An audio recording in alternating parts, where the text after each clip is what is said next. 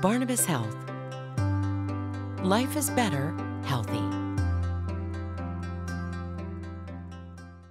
Hi, I'm Michele Blackwood. I'm a breast cancer surgeon here at Barnabas Health. I'm also the Director of Breast Health and Disease Management. So it was always thought that the genetics that we know about, BRCA1 and BRCA2, are the two mutations that we know about that some women carry. And this can account for about 5% of breast cancers, only 5%.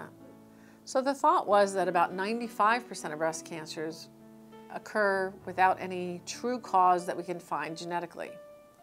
We are finding more and more genetic mutations that seem to contribute to the formation of breast cancer.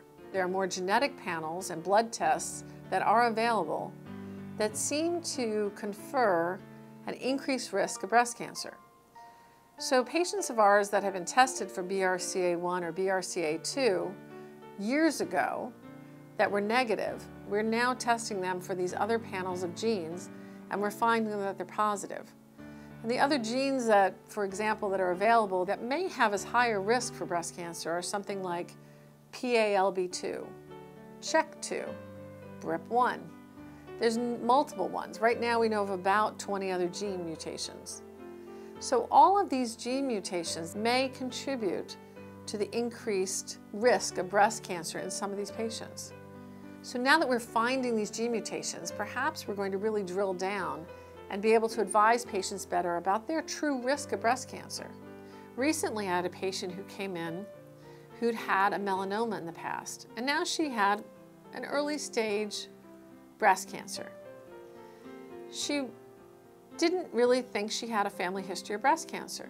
She went back to her mother, and her mother did reveal that there was quite a family history of cancer. In the meantime, we had had her blood tested for a gene mutation. She came back positive for one of the gene mutations. So we changed her operation from a lumpectomy to a mastectomy bilaterally, meaning both sides. Interestingly enough, she has children who are now adults. And those children came to see me, and lo and behold, all three of them have the gene mutation. But the good news is, we're now going to monitor them and make sure that they don't develop cancer.